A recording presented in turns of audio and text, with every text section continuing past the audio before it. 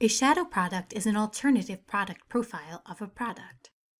For example, a product like a camera can be assigned a parent SKU and a shadow SKU.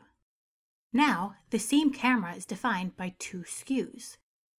Doing this enables you to create a separate profile for each SKU, including the product title, images, highlights, and descriptions.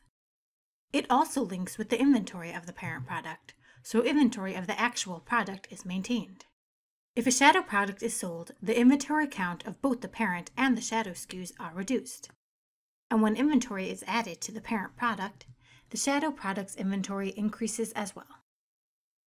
Here are a few common scenarios where using shadows can be helpful. Number 1. When you want to list an item in two categories.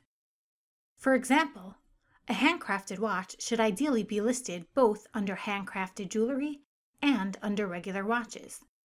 However, you will not be able to list identical SKUs in both categories. Creating a shadow will create multiple IDs for the same product, enabling you to list it under a second category. Number 2. When selling a product on Amazon in two formats, like Merchant Fulfilled and FBA. Each format requires a separate merchant SKU, which can be accomplished by creating a shadow. Number 3. When selling a product that is an accessory for other products. For example, Amazon assigns separate ASINs for cell phone chargers for different brands and models of phones. A cell phone charger for a Samsung phone will have one ASIN, while the charger for a Nokia phone will have another. When selling a generic charger that is compatible for both brands, you would want to list your charger under both ASINs.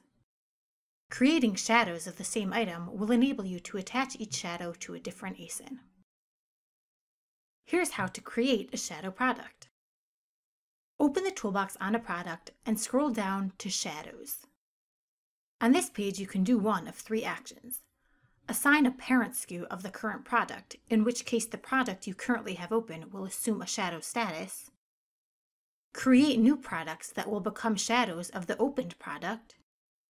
Or you can add existing products as shadows of the open product. To assign a parent SKU, enter an existing SKU or select one from the catalog. Now click the Assign Parent button. To create shadow SKUs for the current product, enter a new SKU in the text box and click Create New Shadows. To add existing products as shadows, click Add Existing Product to search and add existing products. Once the shadow is created, you can adjust the profile of the product. A shadow will contain a link to the parent so that you can navigate from the shadow to the parent. Likewise, you can view and navigate from a parent to a shadow by locating the Shadows panel on the parent product and clicking on the Shadow SKU links. On the product warehouse page of a shadow, you'll see the warehouse placement of both the shadow and the parent, with their quantities displayed in the product warehouse grid. When an order comes in for a shadow SKU, the shadow SKU will appear on the order page in SellerCloud. However, if you want to have the parent SKU to display on the order instead, check the client setting Display Shadow Parent SKU and Manage Orders.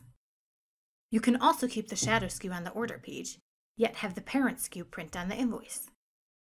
This can be done in ShipBridge.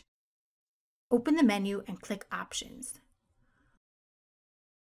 Open the Invoice tab and check Print Parent instead of Shadow SKUs. When generating a pick list for orders with a shadow SKU, the pick list will list the parent SKU instead of the shadow. For more information on shadows, please visit wiki.sellercloud.com.